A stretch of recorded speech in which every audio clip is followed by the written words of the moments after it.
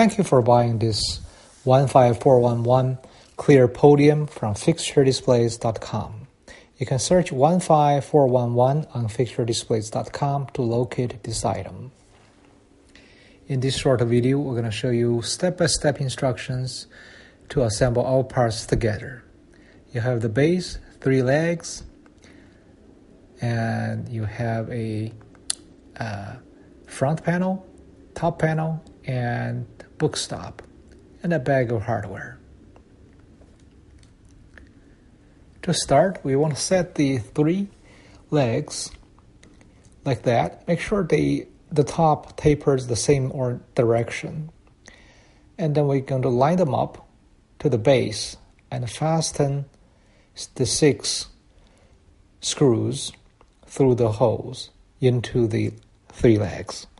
The nuts are already embedded in the legs, so you can simply fasten them.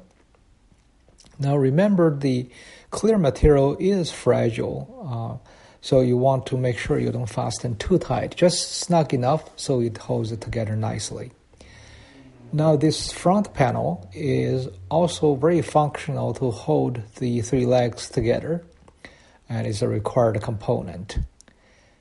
This is also where you can laminate or position your logo on. Now we're going to install the top, very similar to what I've done to the bottom. If you have any questions, feel free to email us.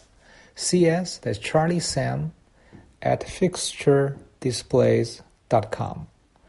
Lastly, we're going to put on the bevel stop. We also call it that a strip with 3 screws.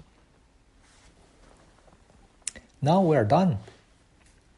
If you need a custom logo, email us. We'll be happy to quote you, produce a nice custom logo for you.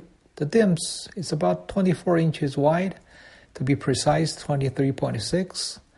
Front to back is a little shy of 12 inches. The height in the front is 43.3 inches. And this fits for most speakers. If you're a very tall speaker, we do have solutions for you. So contact us. The speaker facing end is 41.8 inches. This unit weighs about 17 pounds. We now put it on a spinner to give you a 360-degree view.